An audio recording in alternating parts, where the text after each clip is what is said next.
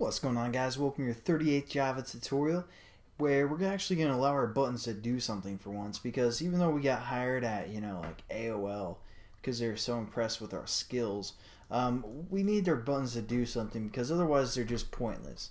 It's working within the group, but what should we have these buttons do? How about we just change this text area right here to whatever button is being pressed? So that's what we're going to do in this tutorial. So a little bit of review on set text, but anyways, let's jump into it. So the first thing that I did is I created this J text area TB above our class, and I just put a semicolon here. Again, that's just where we defined before we just had that J text area right here on this line of code. So I really didn't create anything new of a text area, just relabeling it, because that's the text area that we're going to change, right? So now let's scroll back up to our radio buttons, where we made that magic happen, and we set up our radio buttons. We set them up within the group here, and then we added the buttons to our panel.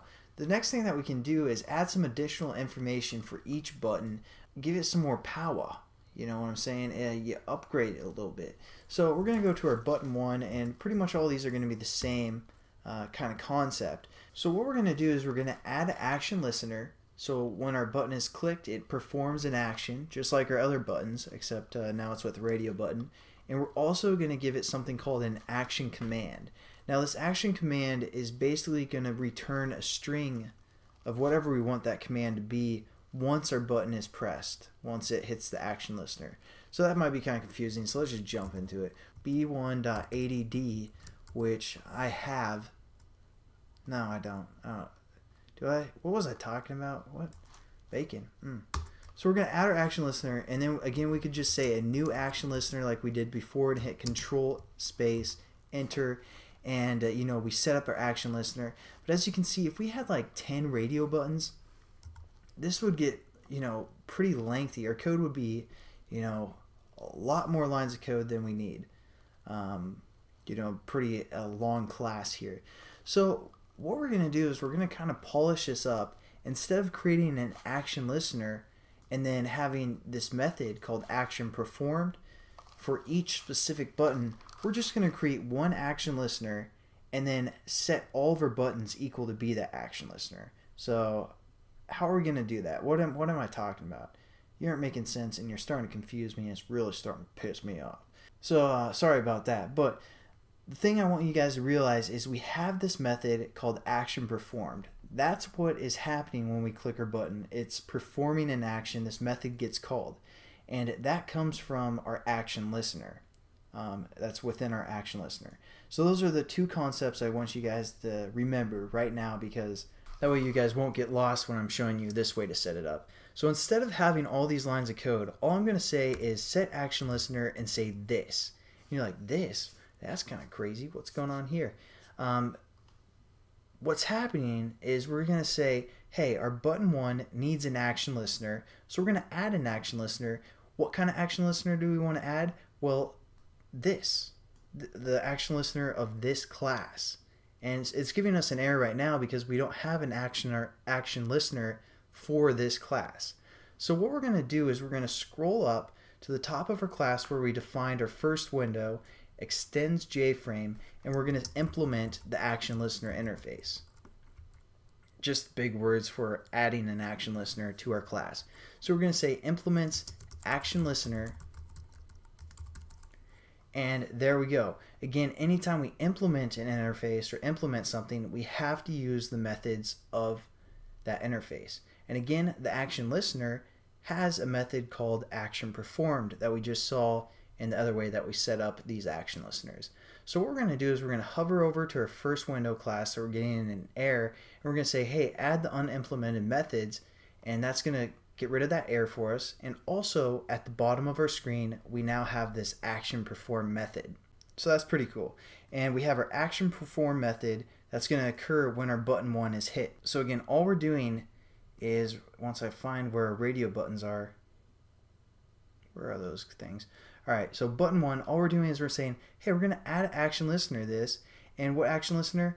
Well, the action listener of this class, referring to whatever we implemented and then whatever we implemented added that method called action performed. So whatever happens within that action perform method is going to occur once this button 1 is hit, because that's the action listener attached. That makes sense? I don't know. Anyways, let's test this out. So the thing that we're going to do is we're going to scroll down to our action perform method again at the bottom of our class, and again we're going to refer to the text area that we want to change the text of. That text area is called TB that I showed you at the beginning of this tutorial. We're just going to say tb.setText, and we could say cheese, you know, something like that. Cool, right? So now once our button 1 is clicked, or radio button number 1 is clicked, it's going to change the text to cheese. So now what we're going to do is we're going to go back to our other radio buttons, and we're going to see how this kind of works, how we can, you know, change things around a little bit. So we're going to add our action listener to each one of these buttons. We're just going to say add action listener, and we're going to refer to this again. And I'm just going to copy this and paste it for each one of our buttons, and attach the same action listener to each one of these buttons. So make sure you change it to button 2, or button 2, button 3, and button 4. But now the thing is, it's like, hey, all of these buttons are going to perform the same thing. They're all going to change the text area to say cheese. What's the purpose in that? What is the point of that? Well, right now, nothing, because like you said, they all do the exact same thing. So what are we going to do? We're going to add some more power to our buttons here, and you know, allow them to perform something else, an action command. We'll have some unique data attached to the button. So what we're going to do is we're going to say button1.setActionCommand, and as you can see, it takes a string within its parameter. So what string do we want this action command to be? And you guys are like, I still don't even know what an action command is. What are you talking about? Well, that's fine. Don't worry about that. We're just going to say uSelected num1, something like that. So now we're going to add one of these action commands to each one of these buttons as well, and you know, change it to button 2, or number 2 and button 2. Alright, so I just kind of clipped the video, and I'm changing these, you know, the buttons and the set action commands to the appropriate button as well. So now when we click our button, it's still going to do the same thing. It's going to print out cheese, right? Because they all have this action performed attached to each one of the radio buttons. But the beauty is, when one of our radio buttons are clicked, again, this action gets performed, but it also gives us some information called an action event, or you know, some information about the event that occurred, and it relabels that information to E.